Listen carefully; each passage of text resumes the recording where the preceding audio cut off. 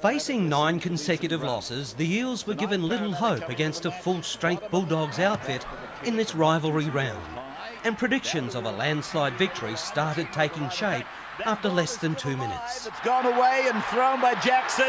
Perrett's heading for the corner. Perrett's gone in to score. The subsequent kick-off from the Eels went out on the full, and from the penalty the Doggies made Para pay in the same corner. Then Barber stepped up, and it was 3 tries in a little over 5 minutes. Picked up by Barber. Barber then tries to go through. He does. He goes over the line. In what looked a worrying sign for the Bulldogs, Barber limped off after that, but it didn't affect the first half flow of points. To Hodkinson, he puts in a little kick and Morris will score. Josh Morris has scored for Canterbury. The Eels just couldn't get any attack happening, and they were lucky not to be looking at another 4-pointer with the Doggies keeping the pressure on. Here's Brown, locks the ball over on the inside, but it's gone over Williams. And it's gone forward according to the referee. It could have been a lot worse, the Eels trailing 22-0 at the break.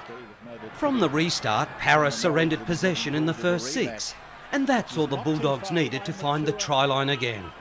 Saving a try there, Graham's over adjacent to the uprights. There was little the Bulldogs could do wrong. Perrett showed his skills to save a 40-20, while Willie Tonga finished on report for a dangerous tackle.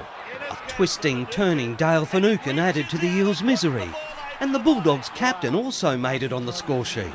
Here's Ennis off with a scamper down the left, got the ball away to Morris, back to Ennis, and the captain lines up for a try.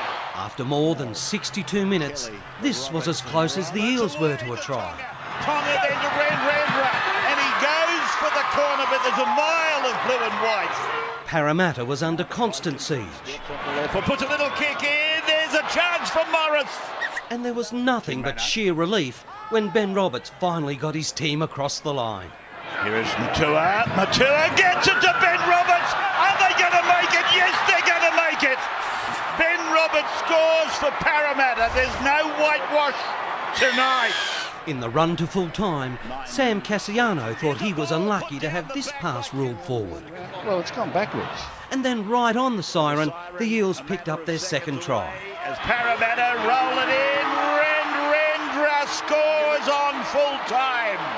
That might be his first try in the NRL. 40-12 to the Doggies in a grossly lopsided contest. Clinton Fletcher, NRL.com.